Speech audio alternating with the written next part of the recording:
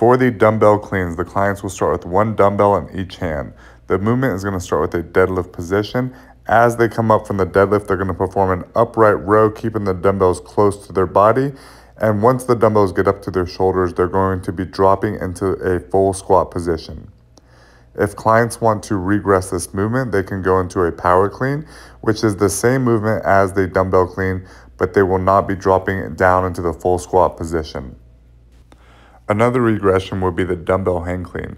For this movement, the clients are not going to go a full range deadlift. Instead, they're going to bring the dumbbells down to their knees and then perform that upright row and catch in that soft position with the hip and knee bend.